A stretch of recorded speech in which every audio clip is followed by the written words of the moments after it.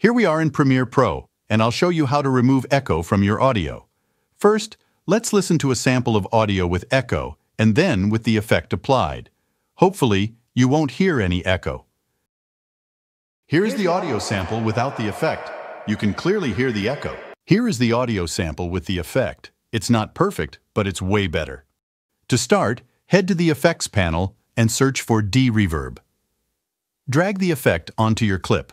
That's the basic setup, but you can also tweak it to your liking. To make adjustments, go to the Effect Controls tab and locate the D-Reverb effect. Click on Edit to fine-tune it.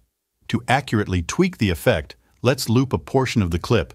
Set an in point at the beginning of the section by pressing I, and an out point at the end by pressing O. Then click on the plus icon and add loop playback if it's not already there.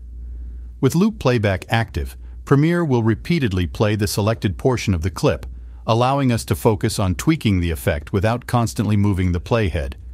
By default, D-Reverb is set to 40%, which is a good starting point.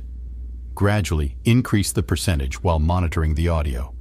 Avoid cranking it to 100% as it can introduce strange artifacts. The key is to listen and adjust gradually. Another tip is to toggle the effect on and off to compare the before and after. This ensures that the audio doesn't sound strange or distorted.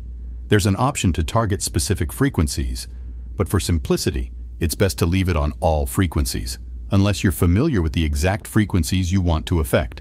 To clear your in and out points, simply right-click and select Clear In and Out Points.